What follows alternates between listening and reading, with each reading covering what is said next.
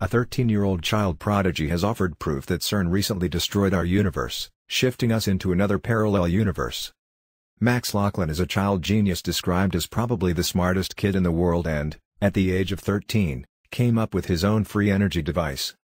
According to Max, CERN, the European Organization for Nuclear Research, has actually destroyed our universe and we now live in a parallel universe that was closest to our old one.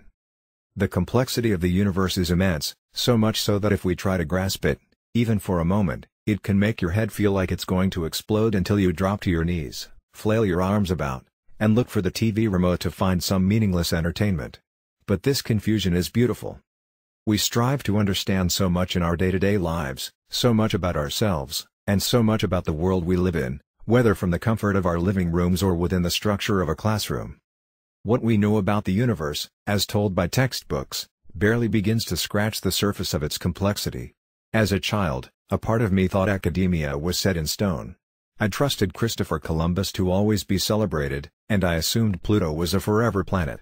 But today, I realize human error makes us, well, human. The universe is the biggest teacher of all, and we are merely trying to learn its lessons one day at a time, one textbook at a time, one online article at a time. What is our reality? Is it our human flesh, our mortality, the capability of life on Mars? Yes. But it is also quantum entanglement, unified field of consciousness, free energy, superhuman abilities, singularity, parallel universes, and alternate realities. The universe is as simple as the smile on my face and as complex as the word infinity. As an adult, I could perhaps rant forever about the complexities of the universe, but I also feel like I would just be a hamster on a wheel if I did that. Why? Because the adult brain is learned, and therefore it is pretty clouded.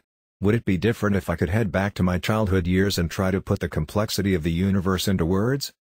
In the below video, Lachlan presents a new theory that CERN, the European Organization for Nuclear Research, and one of the world's largest and most respected centers for scientific research, destroyed our universe and we live in another universe that was parallel and closest to it. Now if that doesn't make your head hurt, or at least make you want to find out more, you're not alone. Don't forget to like our page, Alien Community.